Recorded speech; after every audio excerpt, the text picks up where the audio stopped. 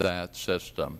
We're actually only going to hire about 140,000 people for address canvassing, but the demand for jobs has been so huge that we've had over 1 million applicants. And right now we've got about 10,000 people that are getting paid through this system, and in another couple of weeks that will jump up by about 140,000. How much money were you given in the stimulus plan? We were given $1 billion. $1 billion? $1 billion.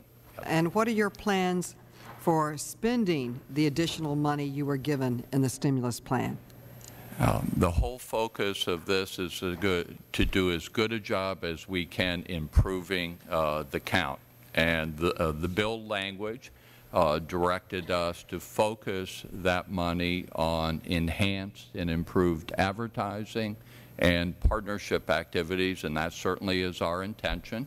We also hope to invest additional monies in our coverage follow-up operation, adding about another $1 million to the workload, and then the remainder of the funds would be there to support key 2010 activities. But in the short term, in terms of 2009, the expenditures will be primarily focused on expanded media buys and advertising and our partnership program. And with the remaining money to make other choices, what is your basis for making these choices? Do you have an analysis of what needs to be done or other areas that you need help and support to make a more accurate census? Our criteria have been to focus on those activities that will contribute the most to the census. And actually, we've provided a plan to the Office of Management and Budget in terms of what our focus is, and we're awaiting their response at this point. Okay. Thank you very much, and my time is expanded, is no longer. I've used up my time. Thank you. Thank you for all your hard work. Ms. Maloney, I now go to the gentleman from Utah, Mr. Chaffetz, for 5 minutes. Thank you, Mr. Chairman. Mr. Messenberg, you're a career civil servant, correct? Yes, I am. With more than adequate funding, do you believe the Bureau has the talent and capability to oversee a professionally implemented and successful 2010 census? I do. I'd like your opinion as the Census Bureau professional on an important matter. You're currently operating without a presidentially appointed Senate-confirmed director, correct? That's true. Do you believe the Bureau has the talent and expertise to continue planning for and implementing a successful 2010 census without a presidentially appointed Senate-confirmed director? Well, I'm doing 2 jobs at this point, and I guess what I see my job is right now is to continue to execute the plans to conduct a successful 2010 census.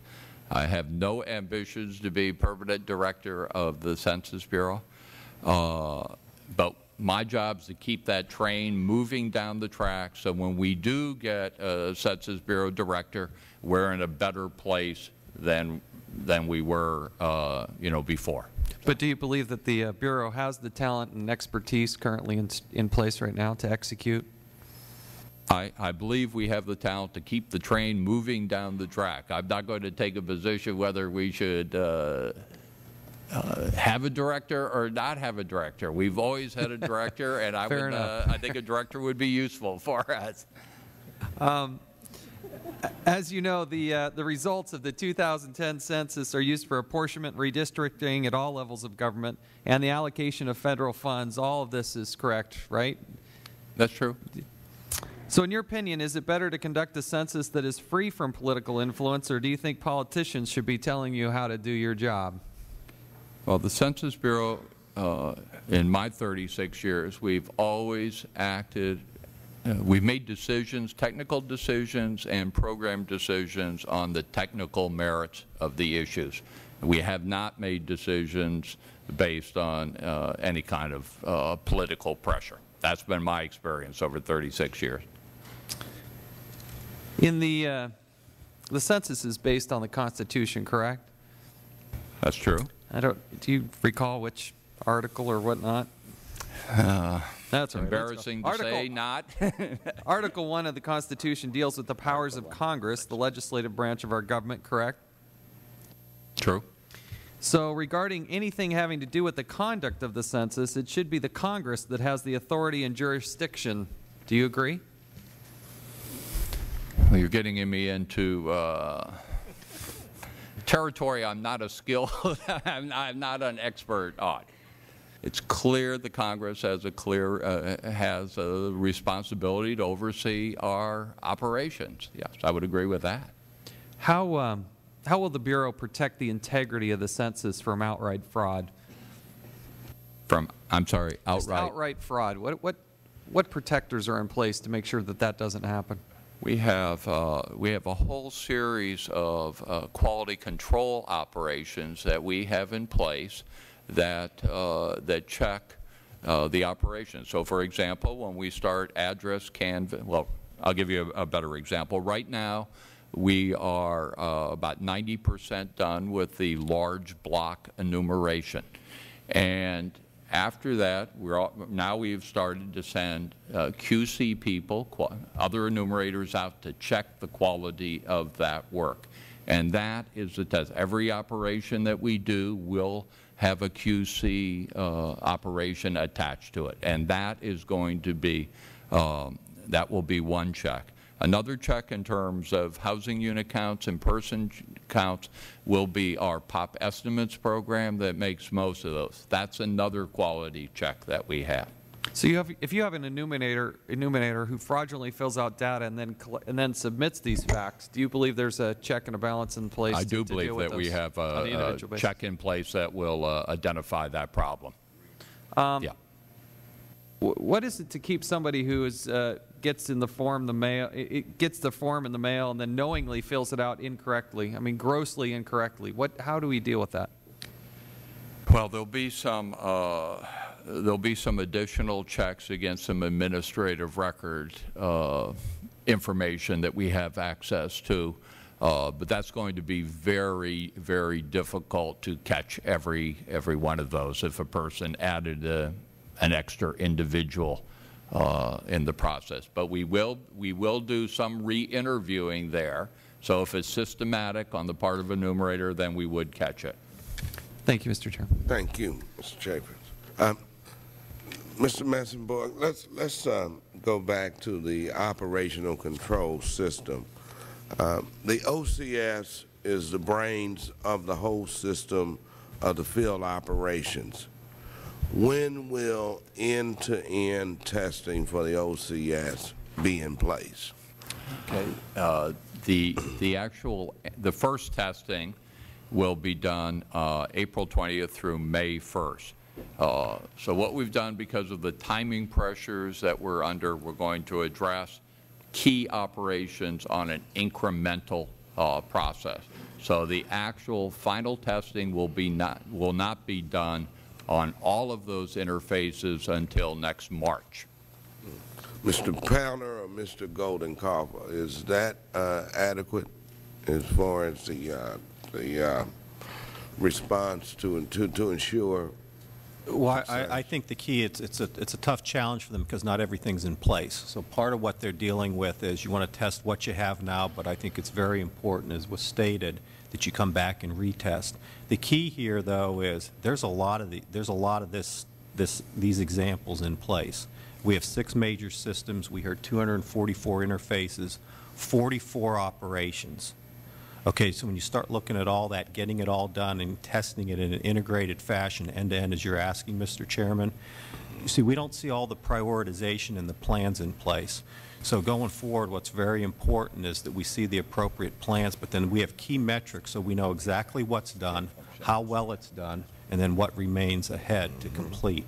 And the OCS is just one example of many challenges that they face going forward between now and Census Day. Okay. Mr. Goldenkopf, the Bureau has many challenges facing its final preparation and conduct of the 2010 decennial census. What do you think places the 2010 census at greater risk, and what can be done about it? I think Really two great risks.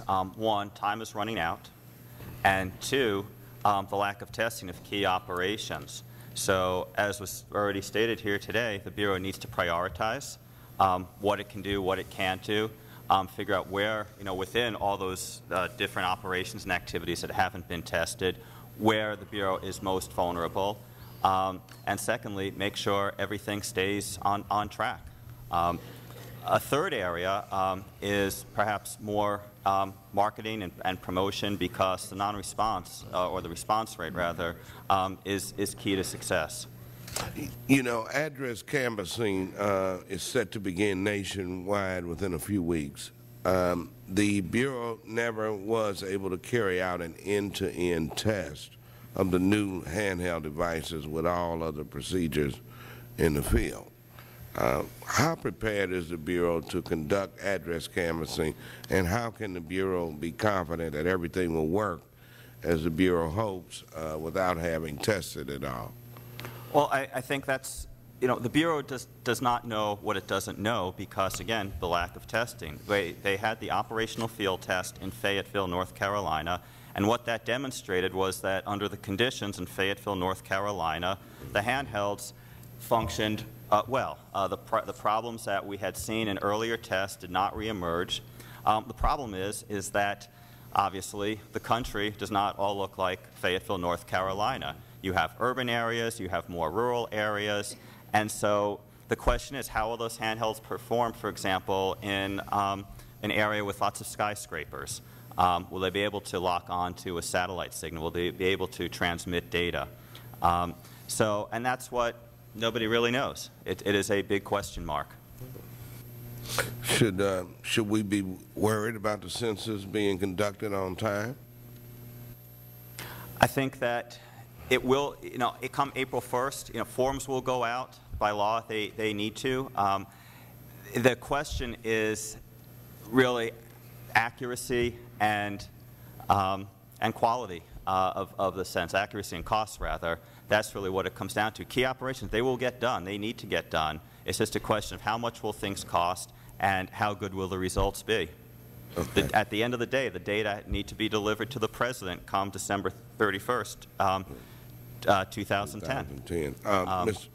So whether they need to compress operations or speed things up at some point, they are under the gun. And so things will happen on time. It's just a question of cost and accuracy. Sure. Thank you. When the Census, Mr. Powner, when the Census Bureau provided comments on the GAO's report, it stated that it was putting much more focus on testing new things for 2010 and not testing things that have worked before. What is GAO's assessment of the Bureau's comment? We would not agree with that. It's important, clearly it's important to test new things, but if you have old things that are critical and you change software and hardware associated with that, that needs to be tested. And that was really the focus of our report. It's really based on a prioritization. So the prioritization might be new things, but it could very well be older things also. Thank you for that response, and I will recognize the gentleman from Georgia, Mr. Westmoreland, for 5 minutes. Thank you, Mr. Chairman. And just following up on some of the comments that the gentleman from Utah had, Mr. Morsenberg, what quality controls are you going to have on these enumerators? We, gentleman from Utah questioned about them filling out the forms wrong, but what kind of quality controls do you have on these enumerators? Okay, every major operation we have a QC activity related to that. So we'll actually go take a sample of the enumerations, and we'll have a different person go back and attempt to collect that same data, and that provides us a clear signal in terms of the quality. If there are issues related to a specific interview, we call that operation a re-interview operation to identify problems. If we identify a problem, then we will zero in on that enumerator and then do a 100% check of all of their work. But every operation we do, we're going to have a QC step built into it to check the quality of it. Okay, and let's say that you do correctly identify an enumerator. What kind of corrective actions could be taken? They could be terminated, and certainly they would be out of the enumerating business as soon as we identified that. Okay. I know that the Bureau, as you've mentioned, will automatically mail a second census form to these traditionally, I guess, hard-to-count areas or the no response. That's correct, right? You will do a second mailing. Yeah, second mailing, blanket second mailing to areas that have a traditional very low mail response. We'll do a blanket mailing, and then we'll have another group that's sort of intermediary, possibly under 50%. Then we will mail the non-respondents. The households that hadn't returned a form will get a form there. Okay, so you feel comfortable that you're going to hit these under-response areas very well with a second mailing? We've tested the second mailing during the decade. We used it during the dress rehearsal. We're confident that it will be beneficial. So you believe the second mailing is going to enhance your response? Yes.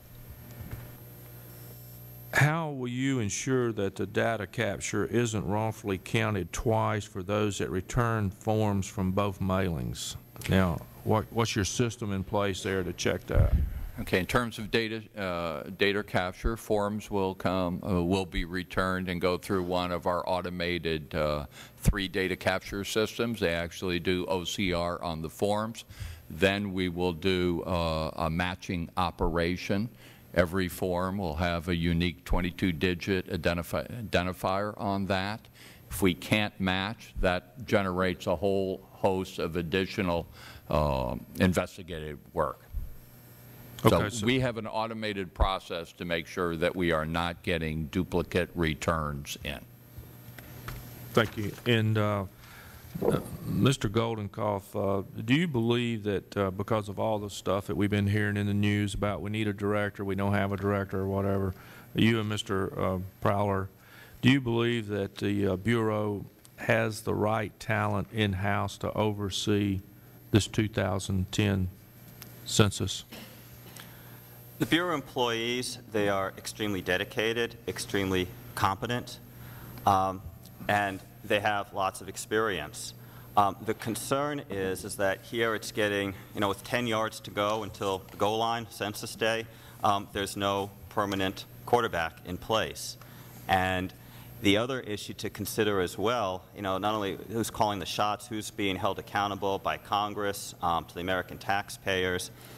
This is also the time when the Bureau starts planning for the next census, the 2020 census. And so you need somebody in place who will be responsible and held accountable for that as well, and making those sorts of decisions. So clearly the competency is there. There's no question about that. We've seen it in past decennials. But we need someone who is a strategic leader and someone who is, goes through the conventional selection process. Okay.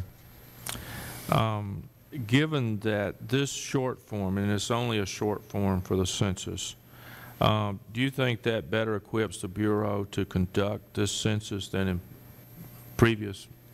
Most definitely. It should improve the response rate because it's less burdensome than having a short form and a long form. I mean, back in 2000, studies have shown that the response rate to the short form was higher than to the long form. So, you're more willing to spend 10 minutes than 40 minutes on the long form. So it makes it a little easier for them to fill it out. That is correct. And probably not as deep a questions or personal questions as it was. But is my time up, Mr. Chairman? Yes, sir. Thank you, Mr. Westmore. I recognize the gentleman from Utah for 5 minutes. Thank you, Mr. Chairman. Mr. Pounder, do you believe that there's enough talent to oversee and conduct the 2000 census? From a technology point of view, and for 2020, the Census Bureau needs more IT talent on board, clearly. If you look at what happened last summer with the FITCA problems, fortunately we have organizations like MITRE. They hired some external folks to come in and help at executive levels. Going forward, there's folks that are trying to do a good job there right now, but going forward, we need more IT talent internal to the Bureau. Like previous decennials, the Bureau is using paper and pencil for non-response follow-up. But unlike previous years, we've had better maps for enumerators, a targeted second mailing of the census form to the hard-to-count areas, and likely a better applicant pool from which to hire these enumerators. Shouldn't all these factors lead to more accurate census? Yes, they should lead to a more accurate census. You can handle the non-response follow-up workload faster, which is important because it reduces recall error. So all those things you mentioned should lead to that direction. And if you could just summarize for me again real quickly the major hurdles that you see, and if any of these hurdles, you know, what the consequences would be if we aren't able to overcome those hurdles. Well, first, time is running out. There's just no time for missteps. There's no slack in the schedule. So to the extent that challenges or glitches emerge and those things are inevitable, something comes up in testing, there's not a whole lot of time left to figure what the workaround is. Secondly, the population is complex, demographically complex. And so, as we said in my statement, that a key challenge is converting that awareness of the census into an actual response. The Bureau has been very good in terms of getting the word out. People, 90% of the population or so is typically aware of the census, but the actual response rate is much lower. So that would be another hurdle. Would you concur or disagree that the census is rooted in Article 1 of the Constitution, which enumerates the powers of the legislative branch? Oh, I will pass on that one. I guess the question is, who do you believe the Census Director reports to? Well, legally, to the Commerce Secretary. That, I believe, is in statute. And is it your experience from past decennials that the Director often briefed the President but never, quote-unquote, reported to him? Well, I mean, for what we've seen in news accounts and also from some experience during the Bush administration, there was some contact between the Census Director and the White House, OMB, and that's not necessarily a bad thing. I mean, we've reported here today. The census, but communication is a little different than actually reporting right, to. And they're two different things. It's one thing for the White House to be aware of and make sure that the census stays on track, but that is not a reporting relationship. But in terms of holding the Bureau accountable, it's a very powerful tool to have White House involvement. The thing is that the White House, it has to be that right balance between focusing on management and operational issues versus the science of the census. You don't want the White House or any political influence on the science of taking the census. Very good. Thank you, Mr. Chair. Thank you, Mr. Chairperson. Just one question for Dr. Himes. You know, the Bureau is working with MITRE on mitigation plans. What are your greatest concerns about timetables and the plans?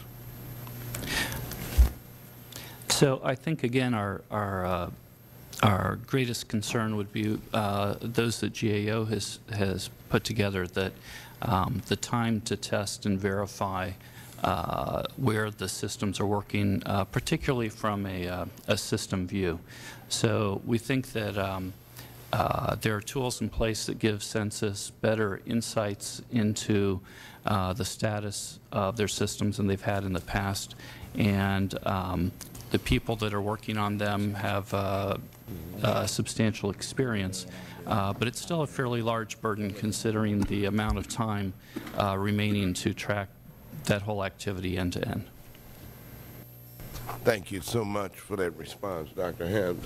I'll yield to Mr. Westmoreland. Well, thank you, Mr. Chairman. I appreciate that. I didn't have any other questions, but when Mr. Goldenkoff passed on the Article 1 of the Constitution question, I felt like we might want to discuss that a little bit further, that the GAO understands that we feel like the census, the origin of the census is rooted. Oh, that no question. Article 1, Section 2. Maybe I misunderstood the in Article question. 1 of the Constitution, then which enumerates the power of the legislative branch. And so, Yes. I just wanted to make sure that you understood that, and you were just passing on the question maybe for. No, I guess I misunderstood the question. I apologize, okay. but definitely Yeah. it's Article 1, Section 2, and that spells out the basic requirements of the census. And, I think, and Mr. Chairman, I would like to just make just a comment, if I could, that we all understand how important this census is for redistricting, for the allocation of federal money.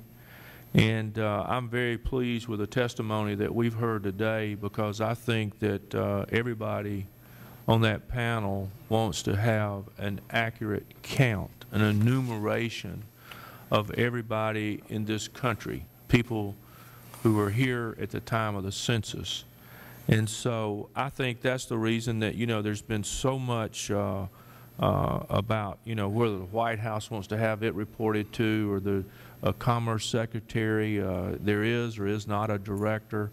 I feel very confident from just the information I've heard from the Census Bureau and the acting director there, and from the GAO and the things that they've looked at, that this process is going forward about as well as it could, and that there's been a lot of hard work put into it. And so I think that the reason there's so much going on right now is everybody wants to make sure that every person is counted. And so I appreciate all of you coming. I want to thank the chairman for having this hearing, because I think he recognizes the importance to each and every one of us and the fact that we get a very accurate count. And so with that, Mr. Chairman, I'd yield back to balance my time. Thank you, Mr. Westmoreland. And, in conclusion, let me thank the witnesses for their testimony today. If I could ask just one. Oh, you have another question? Yeah, I'm sorry. Okay, I'll yield to Mr. McHenry. I'm sorry, Mr. Chairman. I just wanted to get this on the record, Mr. Metzberg, from the Census Bureau's perspective, and I'm sure these are questions you'd like to answer. Any and all the information obtained from the census forms cannot be used for any other purpose, including tax or law enforcement purposes. Is that correct? That's correct. Okay. Many of us have received feedback from our constituents regarding privacy concerns. Obviously, very much in mind today, especially.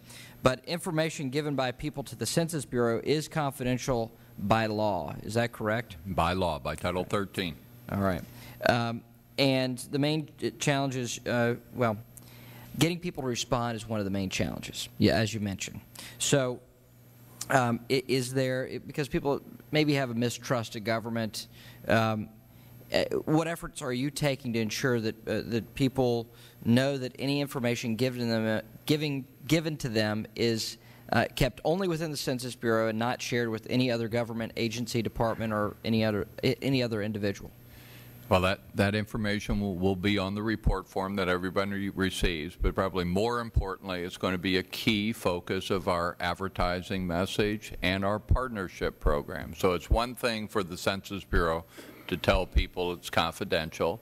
In the hard-to-reach segments of the population, our partnership program is aimed to get a trusted voice in that community to tell people that live in that community. And our partnership specialists will be hired from the community that they're working in, that you can trust the Census Bureau that they'll hold your data confidential. Certainly. And finally, if you and your staff could prepare a follow-up for this. This is too long of a question. Our time is short. I'd like to know the Census Bureau's full plan to minimize the undercount and overcount. And I know you already have plans in place, but if we could receive that, I think that would be important for committee members to hear the full breadth and depth of your plan, and so we can also see ways that we can engage other stakeholders. Certainly. And thank you all, and thank you, Mr. Chairman. I certainly appreciate it. Very good. Thank you. And the first major operation of the 2010 census, address canvassing, begins on March 30th. There will not be any other opportunities to build a complete and accurate address list. Time is of the essence. It is critical that the Bureau work with GAO, MITRE, and use every resource available to get this right. 6 major systems still need to be tested. The life cycle cost estimate needs to be validated, and testing must be prioritized. Let me thank all of the witnesses for coming today, and thank the members of this committee for their singular focus and their commitment to seeing that the 2010 census be successful. And on that note, this hearing is adjourned.